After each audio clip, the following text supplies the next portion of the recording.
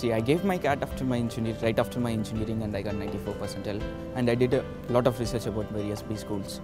And through many people, I got a very positive feedback about ISBR, and I dropped into ISBR. I still remember the day when I came here. It was Jan 24, 2011. And the day when I came, I liked the atmosphere, and I had a very good interaction with board members of ISBR, Dr. K.S. Anandram and Mr. Manish Kothari, and I really liked their way of thoughts, and I thought this is a right place for me, so that I have taken a decision to be here. Yeah, my experience was simply super, because as a person myself, I learned a lot in ISBR, and professional growth was really admirable, which I got it from ISBR. Faculty is really supportive, and one thing I would like to mention about the faculty especially here is like we get the flexibility to go and sit in their cabins. Like they treat us like friends, and we do discuss, and I do the same even after my college. I drop into ISBR and I meet some of the major faculties here. It goes without say, as in any other environment, ISBR also has mixture of people who are supportive, who are demanding, who are assertive, who respect you, who fight with you, but it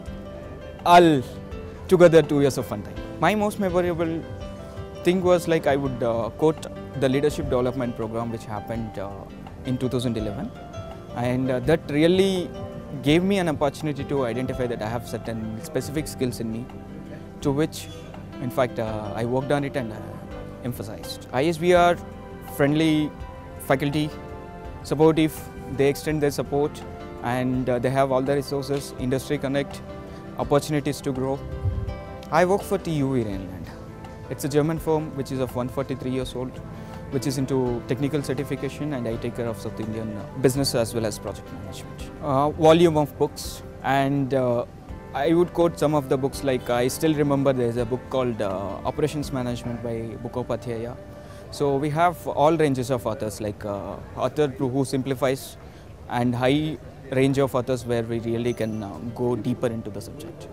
Reaching, I wouldn't say I have already reached my goal, so it's still in process, but ISBR contributed a lot to do that, to recognize what are the skills in me and to at least outline a direction for myself. I stayed in Woodstock Ambience, which was the official hostel for ISBR, and I really liked the social life there, and there we have many people from industries and other colleges where we get to interact with many people, and I am still continuing there itself as an industry person. So that's what I really like that place. ISBR is a place where you can recognize yourself.